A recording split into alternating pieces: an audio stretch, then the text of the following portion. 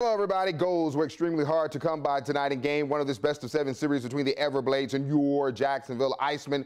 The Icemen playing on the road for the first time this postseason. Second period, no score. Everblades would strike first. Alex Aliardi with a score, 1-0 Everblades. Same period, a little more than 6 minutes left when the ECHL goaltender of the year, Francois Broussard, redeems himself. Watch him here with this spectacular stop, snatching the puck right out of midair. Third period, under 17 minutes left to play.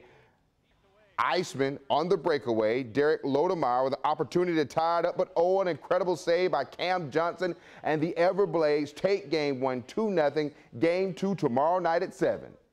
Yeah, no, tip your cap to Johnson there. He made some big saves, but yeah, like you said, in the third, we started moving the puck more up north there and used our speed a little bit more. And I think they only had 5D towards the end there, so it was wearing those guys down. And it's a 1-0 game.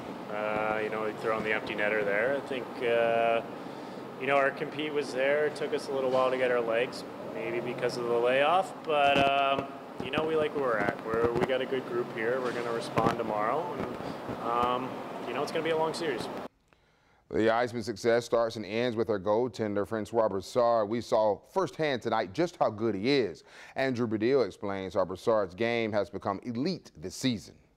It's the Paddish, centering feed, one-timer, what a save! Oh. Broussard going post to post! I mean, there's a reason why he's ECHL goalie of the year right there. So, I mean, kind of expected now. Just you see it game after game, so just he's awesome to have back there. Francois Broussard has been a brick wall for the Icemen this season. You know, it starts in our end, obviously, but you know, the less mistakes we make in our end, the more time we have in the offensive zone, and I think that's something we pride ourselves in, is, you know, being good in our end to just make sure we get some offensive time.